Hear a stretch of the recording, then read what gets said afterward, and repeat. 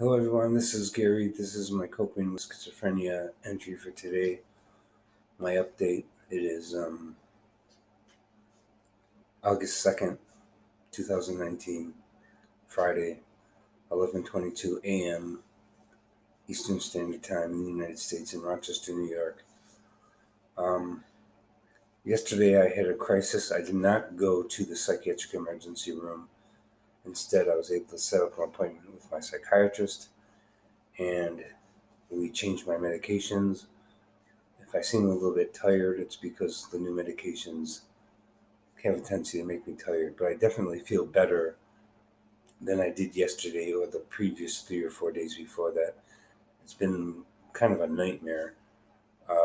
Paranoia and delusions and hallucinations and anxiety and fear were all running pretty strong. I hadn't slept until last night for about 3 or 4 days.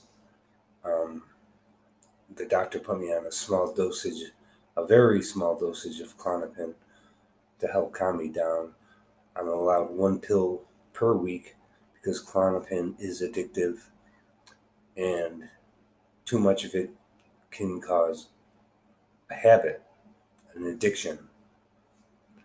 And so me and my doctor agreed that while Klonopin is useful in keeping me out of the psychiatric emergency room, it's not something that I'm going to take every day and actually no more than once a week. To prevent myself from going to the psychiatric emergency room constantly, because that's a waste of police time. The ambulance, which costs me money, ambulance trips are not cheap. If I go to the psychiatric emergency room, my Medicare insurance only pays part of the bill. I have racked up a $3,500 medical bill that I owe Strong Memorial Hospital here in Rochester, New York, for various things, from my electroshock therapy to my medications to sorry. I racked up a large bill from when I was inpatient and I had electroshock therapy. My Medicare only covered part of it. My visits to my outpatient clinic, again, Medicare only covers part of that. So out of all the bills that I've accumulated, it's about $3,500. And the hospital has a special fund to help people pay off the part of the medical bills that they can't pay off themselves and then insurance didn't cover.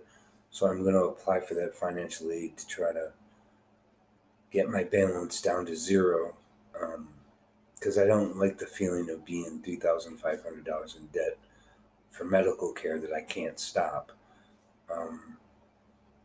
So I'll be applying for financial aid. But I'm doing better today, a little bit tired, but that's better than what I felt yesterday. My hands were shaking very badly. I had a tremor in my right hand. I couldn't stop pacing. Didn't get any sleep. And all that seems to have stopped for now. So I'm doing the best I can.